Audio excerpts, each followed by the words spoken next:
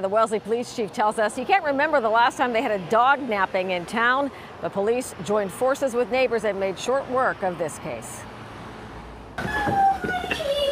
8-month-old Ember is one lucky dog, and she has her determined family and good old-fashioned police work to thank. The black lab pup went missing from the front yard of her Wellesley home last week.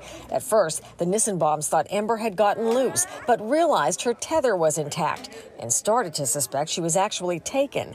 The Wellesley police got right on the case. They didn't think we were crazy when we thought that the dog was stolen. They agreed with us that it just didn't seem right. While the family started hanging missing posters around town, officers Derek Harris and Mike Mankiewicz went door-to-door collecting security video from neighbors and noticed a suspicious car circling the street. Its license plate led them to a house in Framingham. While they were conducting surveillance, the suspects brought the dog outside. Police confronted and arrested Manuel Sierra and a female companion, then called Neil and Ilana Nissenbaum to tell them Ember had been found and was safe. I could see her on her phone with this huge smile on her face. The kids were ecstatic. I was really happy. We were like screaming. All of my friends were screaming. Ember's owner is now grateful to police and their neighbors and still trying to comprehend how anyone could steal a dog from a family. We had a slip inside literally right next to where the dog was. They should have known. Yeah,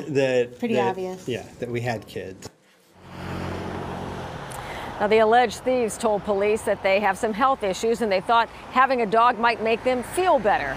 They'll be in court next month on larceny and conspiracy charges. In Wellesley, I'm Mary Saladin, WCVB News Center 5.